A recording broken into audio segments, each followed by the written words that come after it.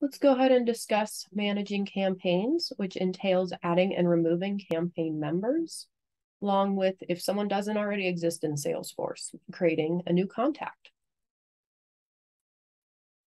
I'll go ahead and call out our Managing Campaign Members wiki. It does break down full details on adding campaign members, removing them, as well as adding new contacts that will be referenced throughout the video. And I have an example outlined here. We'll run through the test of adding and removing an individual, as well as adding someone who doesn't already exist in Salesforce and creating that new contact. So our first item of adding Daniela to this campaign, I'm going to go ahead and copy the email address for that individual. And from within Salesforce, I'll use the global search to go ahead and find this individual based off of their email address.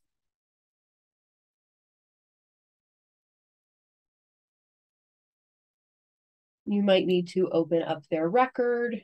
Great to confirm that you're looking at the right individual. Also appearing at the related tab is where you'll want to hover campaign history. And so you can see a preview of their campaign history there. I can also go ahead and click this add to campaign button in the top right corner. From my list, I did have the campaign name listed out here. You could go ahead and search for it, and it should populate at that point with your campaign selected. Say next. We'll keep the status as sent. No other action needed here except for saving with the blue button. Now, Daniela is a campaign member of that campaign. You'll find in Salesforce, there's a lot of different ways to achieve the same task. So another way to add someone to a campaign, well, very similar, I could have actually clicked on campaign history, would open a new window, and I could say add to campaign there. If I go back, we could also see that all of these related items, like campaign history, if I were to scroll down on this contact, I could come across this preview as well and say add to campaign there. So a lot of different ways to add an individual to a campaign after looking up that person. Similarly, on the flip side, we could have looked up the campaign by searching for the name. And we do see in this block campaigns, that's the one named there. So I'll go ahead and open it. And from here, we can go ahead and click on the related tab. And we can see everyone in this particular campaign right now, but you could also add contacts via this method. So it's pretty simple to click some of your recent contacts, go ahead and hit next, and keep that same member status of sent and submit. I, however, don't like that path just because we have so many contacts in the database. You could be pulling the wrong person. So I like to look at the individual's record and just make sure it's the right person I'm putting in the campaign, but really it's up to you. So Daniela has been added, but now I need to go ahead and remove Jen from this campaign. So how I would go about that is from the campaign, I am on the related tab. Second option. We can see folks listed here, but you want to go ahead and say view all. And from this window, you'll be able to check the box next to their name, in this case, Jen, and I'm going to go ahead and remove them. And one final confirmation.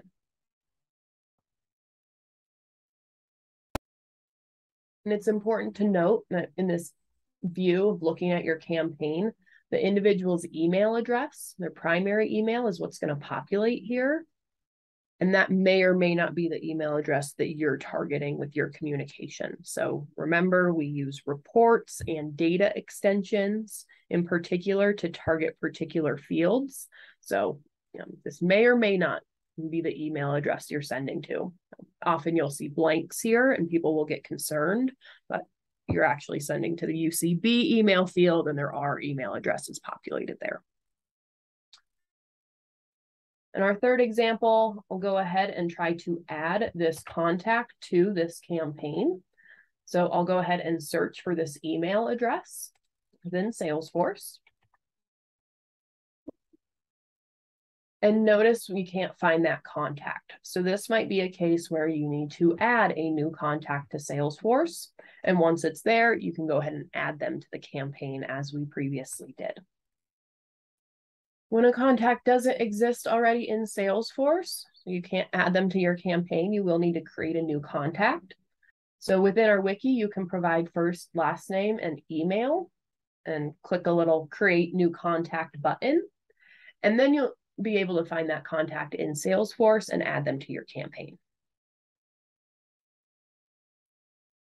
Some things to keep in mind when creating new contacts. So how the technology works is if you provide an email address that's new to Salesforce, a new contact will be created. That email address does already exist in Salesforce, it's not going to create a new contact to prevent creating duplicates. And some tips, when you do have a real first name and last name, please provide it, but otherwise leave it with the default, which just says friend of CU.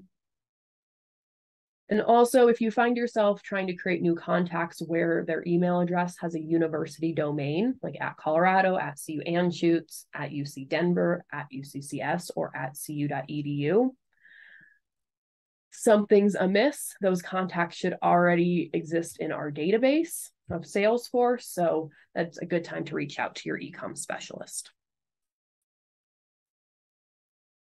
But seeing as I can't find this email address in Salesforce, I'm going to navigate to our wiki for managing campaign members and choose to add new contacts. So I have that email address populated there. I want to make sure if I do have a first and last name here, which is Mel Jones in this case, I definitely want to provide it. And then I can just go ahead and say create new contact. So pretty instantaneously, what that should do is create a contact in Salesforce. So I'm going to go ahead and hit enter. And now when I search, I find that contact, and we'll see that it has the first and last name that I provided along with the email address. It could take up to a minute to have this populate, so don't reach out to your e-com specialist right at this point. Give it a minute or two and hit refresh a couple times if you're not seeing that new contact. But now that they exist as a contact in Salesforce, we can manage them as a campaign member just as we looked at previously. So yet another way that you could add an individual to a campaign, when it does find one person and it's super confident that's the individual, you can even hover campaign history here on the related list quick links and say add to campaign. So since I've already been looking at this campaign, it's in my recent, which is really nice. I can just find it in my drop down, hit next, keep my status as sent, and hit save. Another tip, I can go ahead and look at that campaign. I like using the caret next to the campaign dropdown, and it's in my recent records. And if I look at the related, I can see that Mel Jones Yahoo address has been added. I hope you find the video useful for understanding this process. But also keep in mind as you continue that we have screenshots documenting every single process I reviewed on adding campaign members, the many different ways of going about that, and of course, as well as removing campaign members. I hope our users who have reports or data extensions that leverage campaigns really take on this task of managing their audiences, and hopefully a win-win that should have a faster turnaround time for you and take a task off of your e-com specialist.